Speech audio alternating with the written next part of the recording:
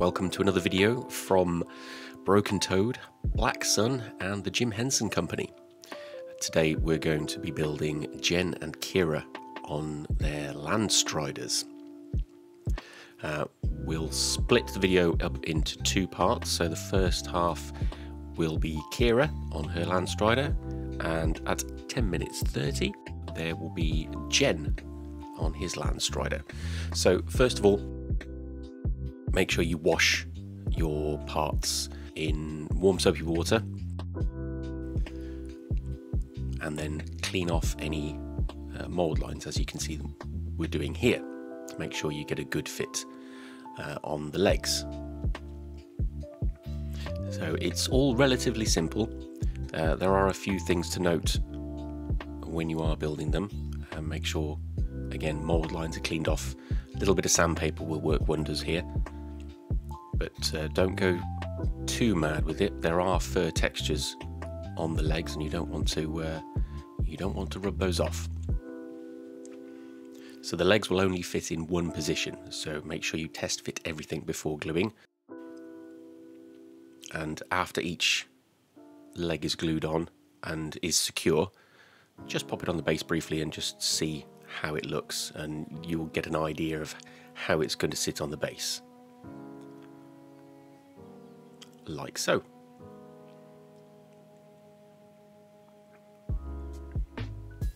What we're going to be doing as well is, when we build Kira herself, we're going to be building it in such a way that she can be removed for painting as well. It's a nice little touch with all the extra components that go onto her can be attached purely just to her, so the whole thing can be taken off. So here we're working on the second back leg.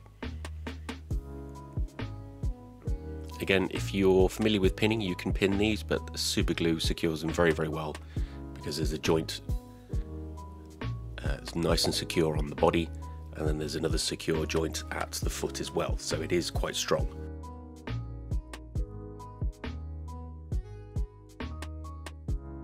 If you want to, you can sand some of those joins down, which will smooth them out quite nicely. Or if you want to enhance your model even more, there will be another video on sculpting extra fur and filling any joins and things with green stuff putty.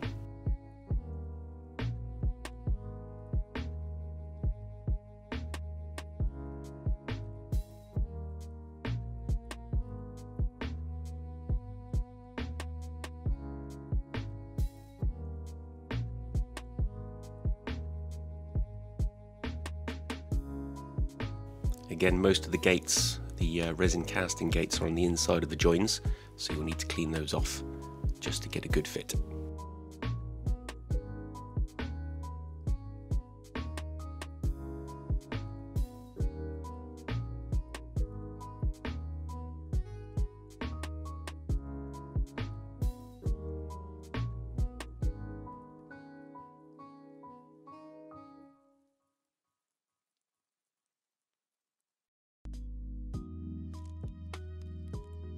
This is the last leg.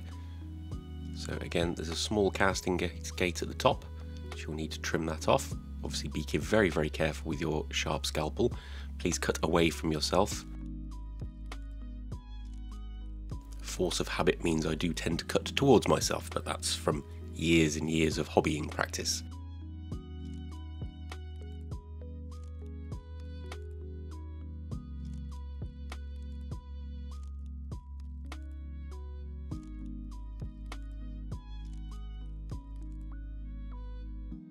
As you can see, it all fits exceptionally well into the base. You don't need to glue it just yet.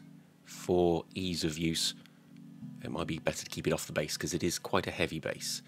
So when dealing with the Kira model, use a little bit of blue tack to stick her in place. Only a small bit, because you don't want her to sit up too much, which means that when you glue everything on, you glue the extra parts, such as fizz gig here. You can glue those just to Kira on her own, and that means you can take off the whole thing once it's all dried. So there's a little casting gate on the back of fizz gig, which will need to be cut off. Make sure you don't go too far because it's right next to the square peg that fits onto Kira herself.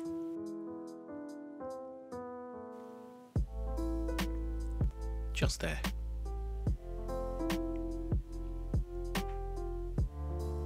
So once that's cleaned up, we can look at the hand. Now this hand does have a clump of fur in it to simulate being grabbing onto the fur of the Landstrider as she's riding.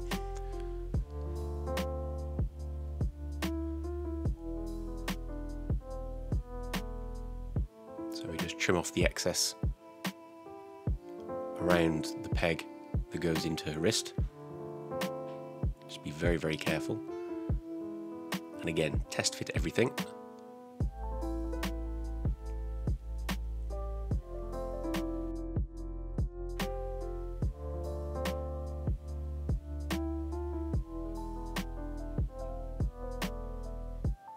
It's quite a fiddly piece, so just be very careful with it.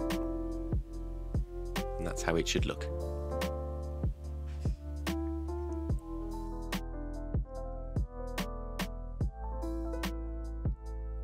Next we'll clean off the casting gate from her other arm.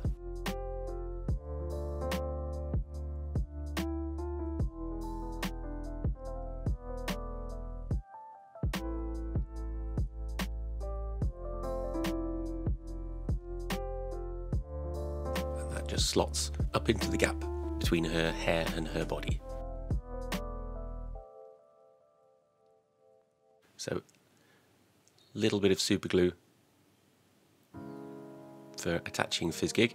Make sure you don't put too much on there. You don't want it to run into the join where she sat on the Landstrider. You don't want to accidentally partially glue her to the Landstrider.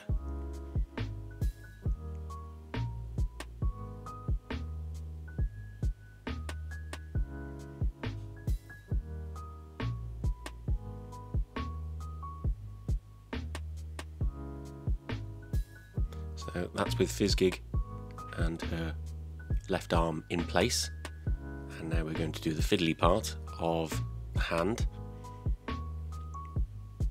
And if you're wondering what the green is on the Landstrider, that's green stuff putty, where we've just enhanced the model by sculpting in some fur texture. And of course, as I said earlier, there'll be a separate video all about that if that interests you.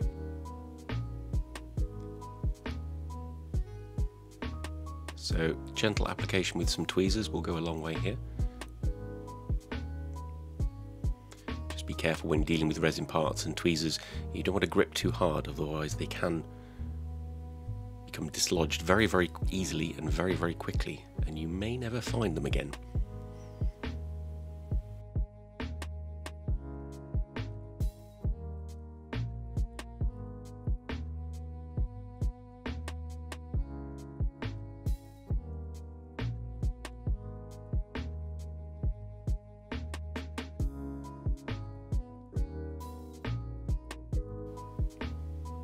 And because we put the blue tack on there, she can be removed as one piece, which is excellent for painting because you can blue tack her to the top of an old paint pot and prime her and paint her.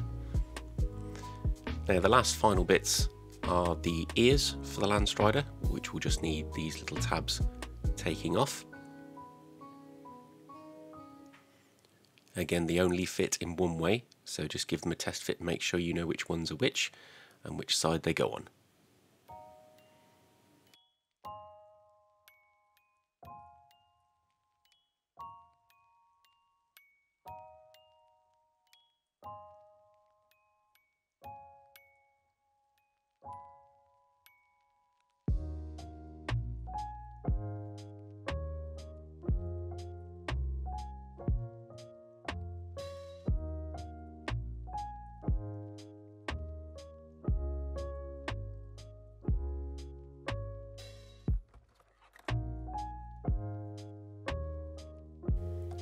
So these are the whiskers or tendrils.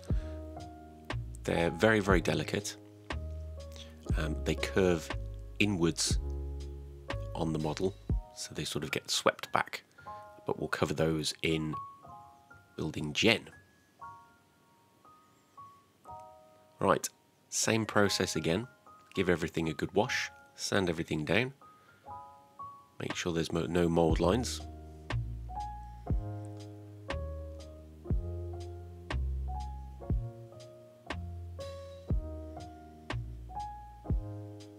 And again, everything will fit in only one place, so you can't mix these legs up.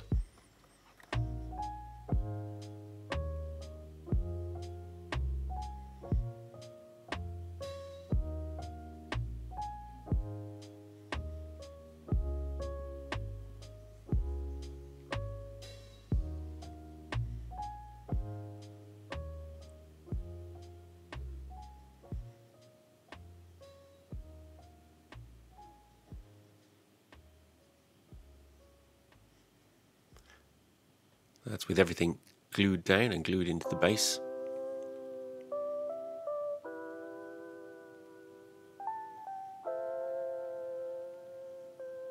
Very imposing models that will make a great display for you.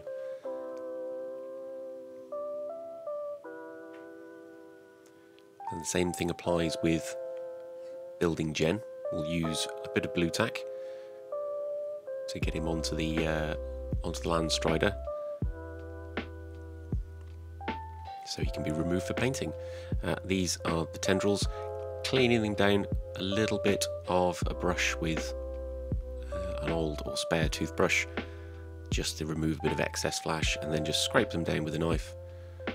Make sure you support them with your finger, because you don't want to apply too much pressure on them, because they're very fragile and they could break. And don't cut off the tab on the end of them to start with, because you can hold them by that, which makes this whole process a lot easier.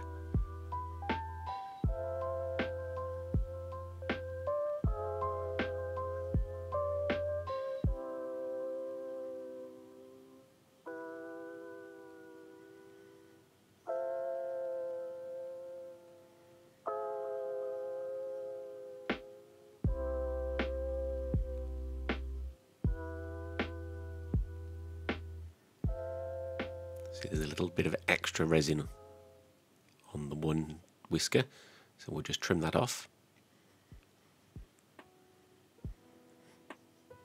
And then we'll trim the tabs off. And that's how they fit on the model. They sort of sweep inwards.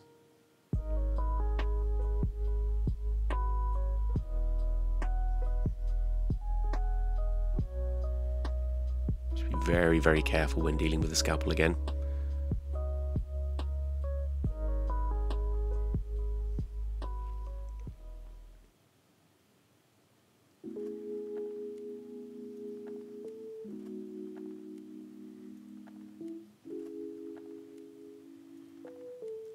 They are a little bit fiddly, but they look fantastic once they're on. So I've got some angled tweezers here.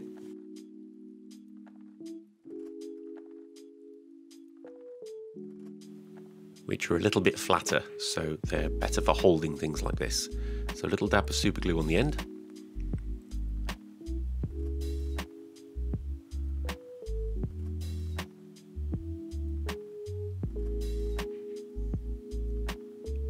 And then pop them in place. Make sure you hold them there for a few seconds so the glue has time to set.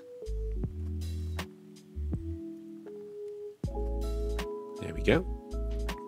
You can see how they sweep towards the back of the animal as well.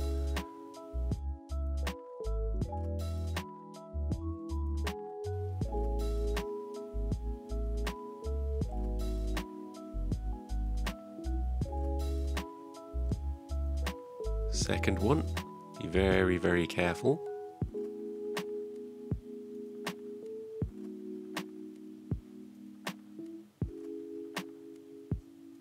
There we go.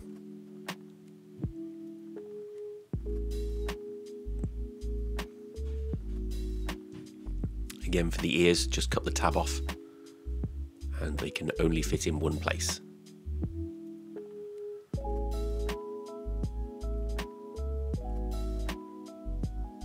There's a little mould line on the outer edge of this one as well, so just give that a quick scrape.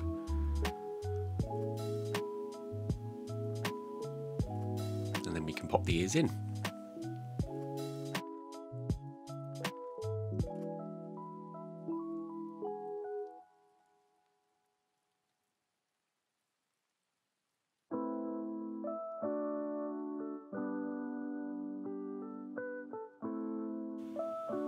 So we'll get the other ear in, and that's both of them in. That's looking pretty good now.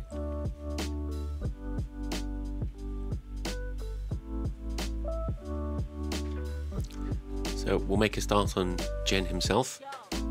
There are a couple of components. There's his cloak, which will just need a quick brush down and just fits very nicely at the back there.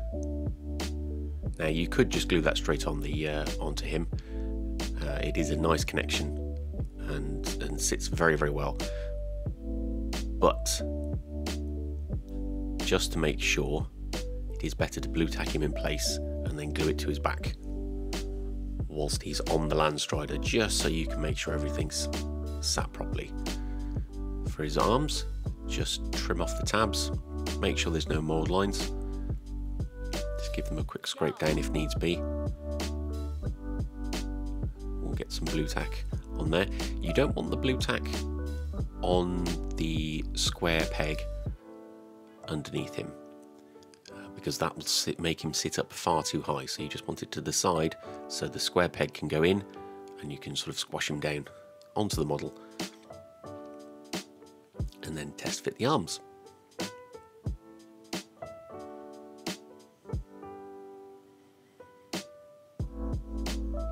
Apologies for some of the in and out of focus shots. It's quite a tall model.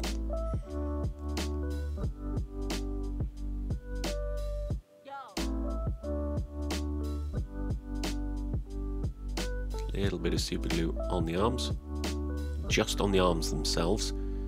Obviously we don't want to glue them straight to the Landstrider just yet anyway.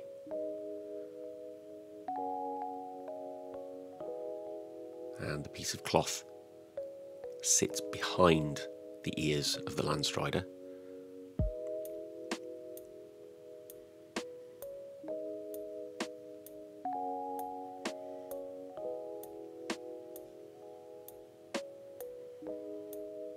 And then we'll do his other arm.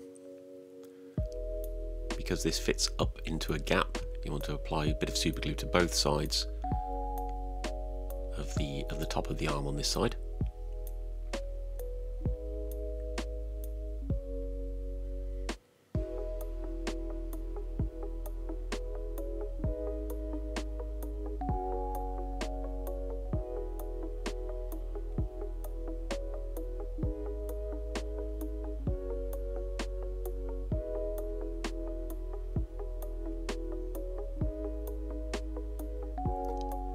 Just be very gentle and very methodical with what you're doing. If you have time and patience, everything will be absolutely fine. There we go. That's looking pretty good now.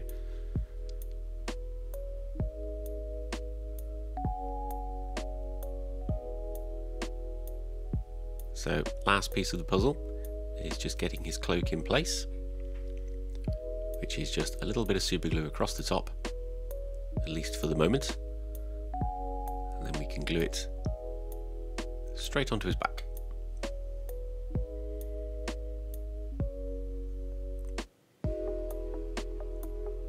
And there we have it, Jen on his Landstrider. Another fantastic model, beautiful detail and beautiful sculpting. But quite tall and difficult to film.